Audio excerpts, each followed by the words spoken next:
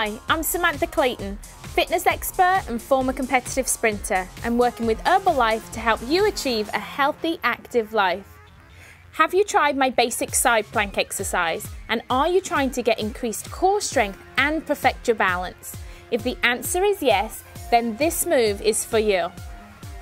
Get into the perfect side plank position by lying on your right side. Keep your legs straight and this time stagger your feet because this will ensure that you remain balanced. Prop your upper body on your right elbow and forearm, ensuring that your shoulder is directly in line with your elbow. Raise up onto your hips until your body forms a nice straight line from your ankles all the way up to your shoulders. Place your left hand behind your head. Now move your left elbow toward your right hand and then come back up and open up your chest. Come down and then open up to the starting position.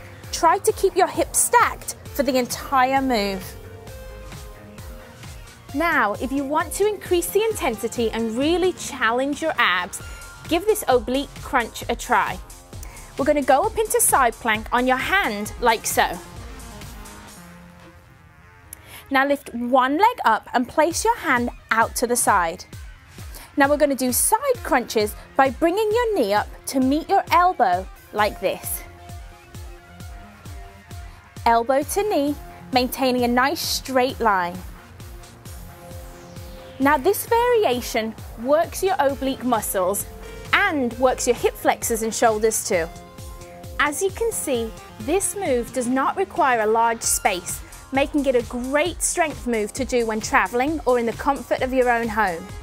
Pick the exercise that feels right for you and always remember to focus on your spinal and neck alignment.